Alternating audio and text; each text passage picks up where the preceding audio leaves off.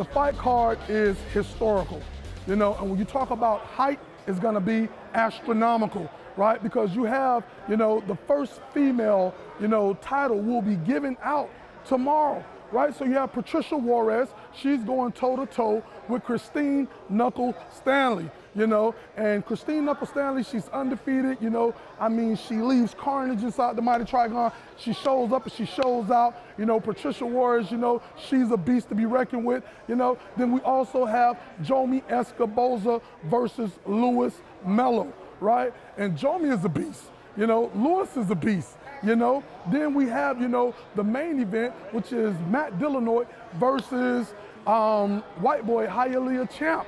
You know, then we have, you know, a young lady, you know, she's fighting, you know, Josette Cotton. Listen, this card should be called NOME, N-O-M-E, Night of Main Events, because every fight on this card could be a main event. And the undercard, you know, they're the real deal as well. I like every fight to end up inside a finish. I always said, nothing in the mighty TRIGON cage tomorrow, July 16th, at the mighty Hard Rock Hollywood and Coliseum is going to go the distance. I wouldn't be surprised if the undercard still that spot because they see that everything is hovering around, you know, the main card.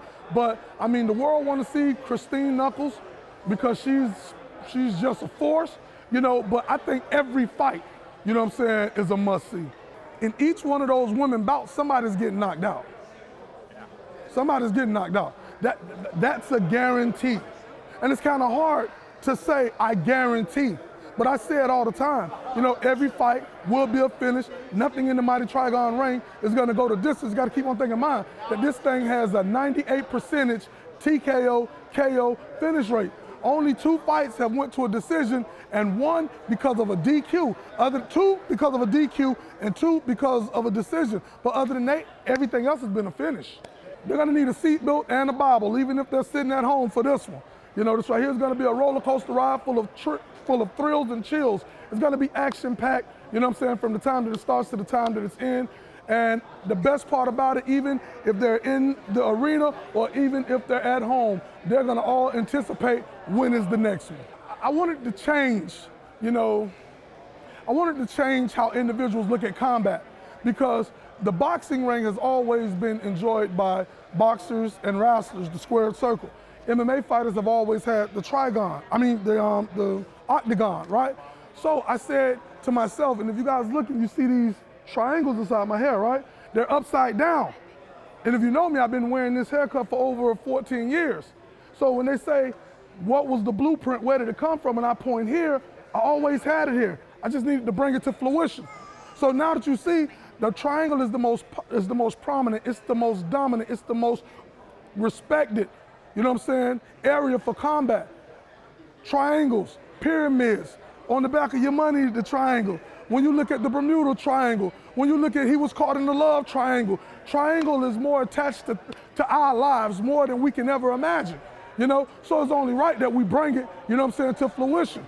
You know, 98% KO/TKO finish rate. This thing is not a gimmick, it's not smoke and mirrors, it's the real deal. And tomorrow night, everybody's gonna understand that BYB, we're not just here to make a statement, we're here to show people that we are the next phase of evolution when it comes to bare knuckle entertainment, all across America, all across this great nation. This month is explosive because it's July, right? Tomorrow night, we're gonna light up the sky like it's 4th of July, you know? And this right here is something that the people is gonna anticipate, you know, they're gonna look forward to. You know, this is what we do. When you look at the track record, you know, we've been around since 2007 doing this stuff, bringing ESPN, CNN, bringing everybody out to the backyard, you know, in 100-degree weather. So we pretty much got it down packed. Now this next level, we've already, you know what I'm saying, done patting it out. So we're just here to show the world what BYB Extreme is about.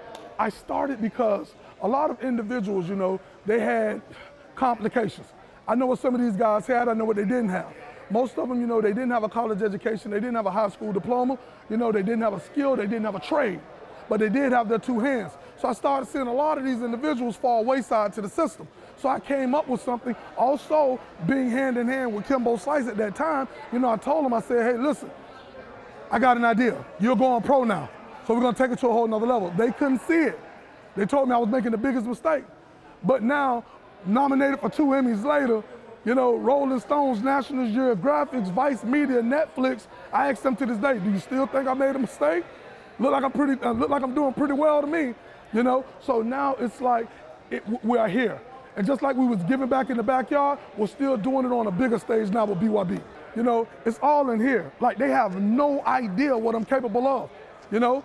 And I sit down, and I was inside of a small room with 4 walls, and I come up with concepts that help entertain and shape, you know what I'm saying, the pathway, you know what I'm saying, how people look at, you know what I'm saying, combat sports, you know?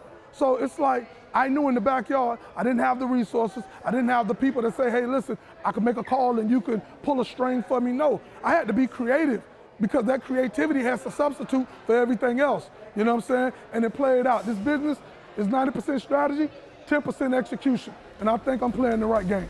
Yes, sir, this year, definitely. I'm looking at December. We're gonna end it out with a bang.